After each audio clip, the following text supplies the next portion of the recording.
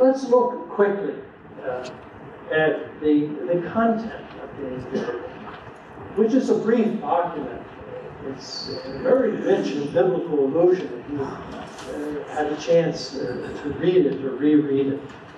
And I just tried to sketch here a few key issues that are raised in the Bible. The first, it begins when it's going to talk about the origin of the Word of God. It begins it in the life of the Trinity itself. That the God of Christian faith is a God impelled to speak, to self-reveal. Not simply for that process, but because God desires fellowship, uses that term, communion with human beings.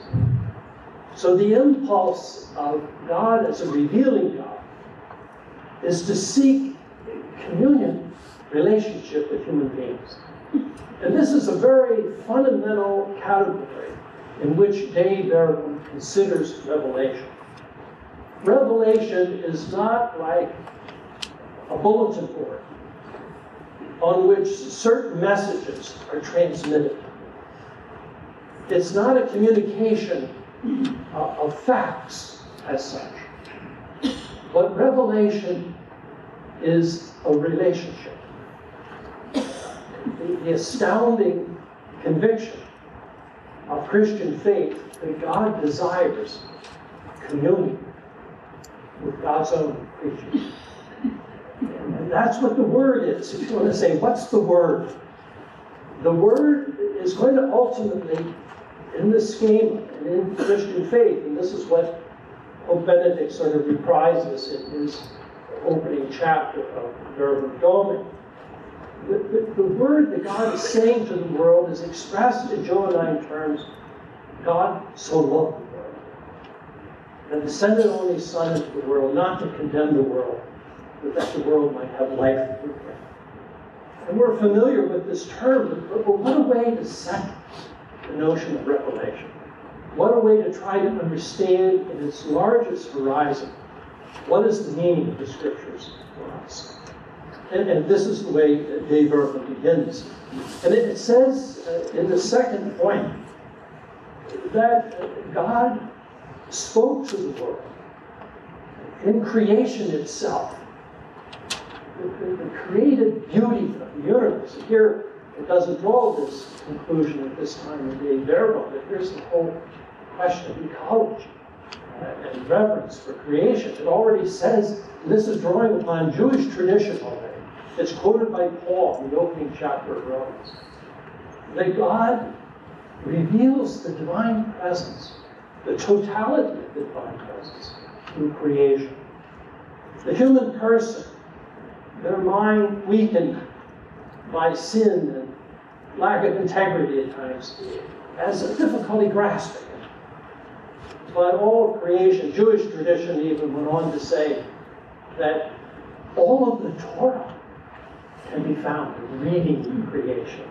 That when God created the world, this is the book of wisdom, He said He had the Torah up here as His blueprint. So He created the world according to the Torah. So of course the world will reveal the Torah.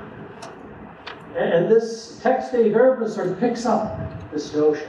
And then he goes on to say something else. Not just in creation, but in all of human wisdom.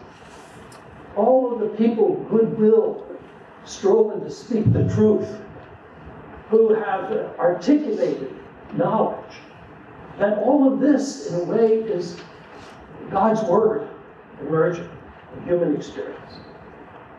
And of course, a very important channel, God's Word becomes the history of God's chosen people. Israel, emerging into the Christian community. That the events, the great characters, Abraham it cites in particular, the impulses to come into Israel.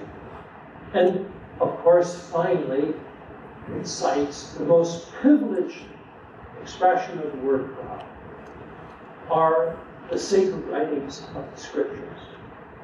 The Scriptures express in the fullness, particularly The scriptures relating to Jesus express the fullness of the Word. But it wants to say in this text, and this is something very important, it goes back as a basis for the scientific study of the scriptures, or scientific study in theology, that there is innate harmony between the Word revealed in creation and the Word revealed in Revelation. It says that Revelation enables people to grasp it more readily, more immediately, without error, without confusion. But it's the same Word revealed both in created reality and in our scriptures. And then it moves on to something that was a kind of innovation in De Verbum compared to the teachings of the First Vatican Council and the kind of theology that was encased in this first draft that the Council Fathers rejected. It wants to say there is not like two sources, tradition and scripture, that we have to attend to, like two speakers. But rather, there is one Word of God, one single Word of God, that is expressed both in scripture and in tradition. This phrase in Latin, et, became important.